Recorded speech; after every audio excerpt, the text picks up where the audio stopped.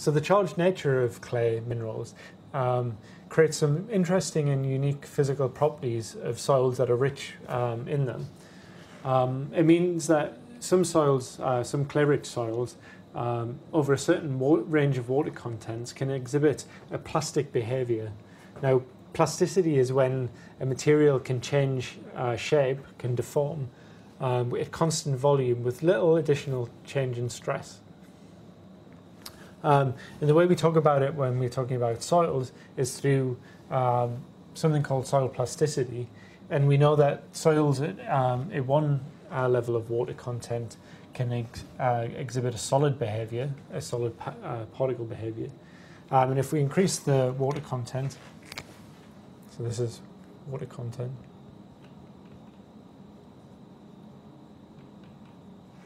So if we increase the water content, eventually they'll start behaving like a liquid, so they'll start flowing like a liquid. But there's some region in between that where they behave like a plastic. Now we define the transition, so it's a continuum between these. There's not actually a distinct transition between solid and plastic. But we define these transitions experimentally. So the transition between a solid state and a plastic state is called the plastic limit.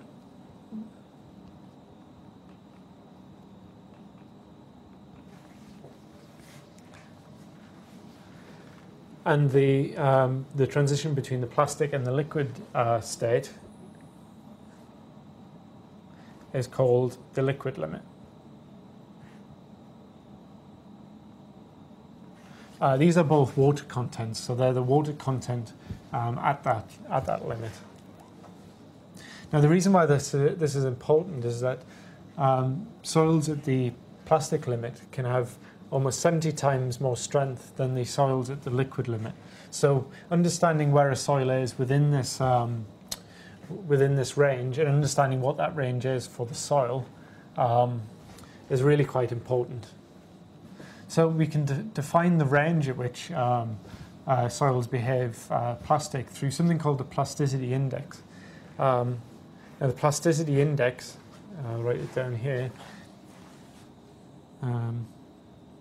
is equal to, so plasticity index is IP here, is equal to the liquid limit minus the plastic limit.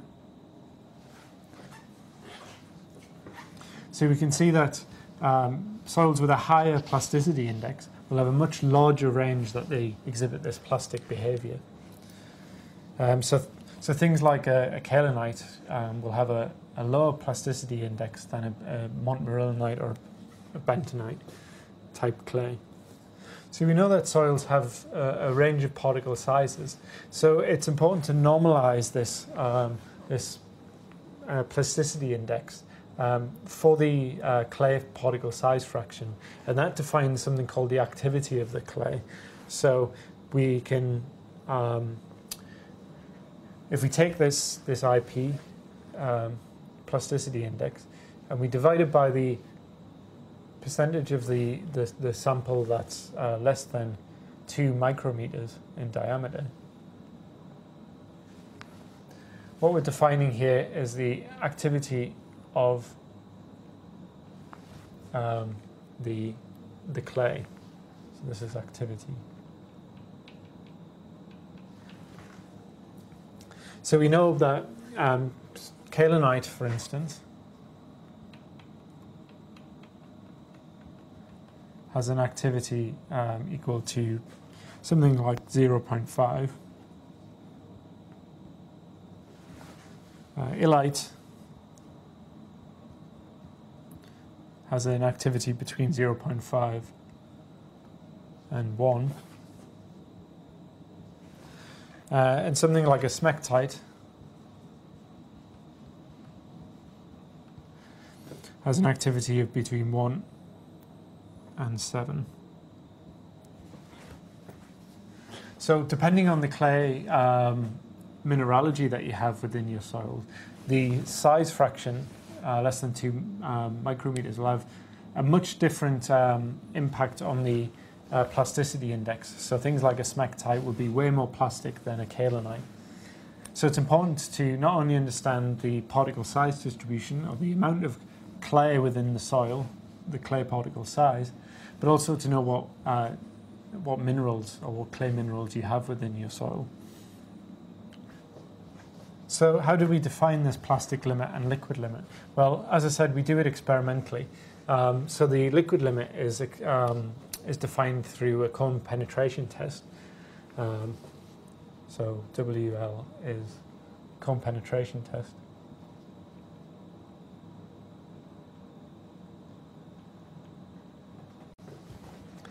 So how do we define this plastic limit and liquid limit? Well, like I said, we do it experimentally.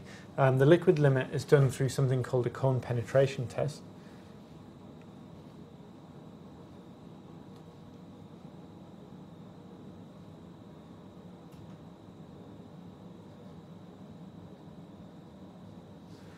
And the plastic limit is done through rolling a sample of the material into thread. So it's a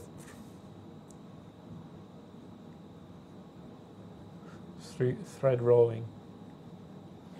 And I've put links to videos of these two techniques on my website with a link below in the description. So do take a look at those. You'll probably realize when you're viewing them that in some ways the techniques are very arbitrary. So a final thing that's useful to know is where on this scale between the plastic limit and the liquid limit does the soil currently reside? So if you take a sample of soil and you measure the water content, whereabouts is that sitting on this scale? And that is defined through the liquidity index. So if we the liquidity index we write as IL, and that's equal to the current water content, or the natural water content of the soil, minus the plastic limit, divided by the plasticity index. And it really just says whereabouts on this scale is the current natural water content of the soil. And finally, the last thing to point out is that when you start with a solid material and you add water, what you find that is that the volume also increases with water content. An alternative way of thinking about that is if you decrease the water content, your material will shrink. So there's a limit to that point where the material stops shrinking, and that's called the shrinkage limit. And that's usually lower than it's always lower than the plastic limit, and that's called the shrinkage limit.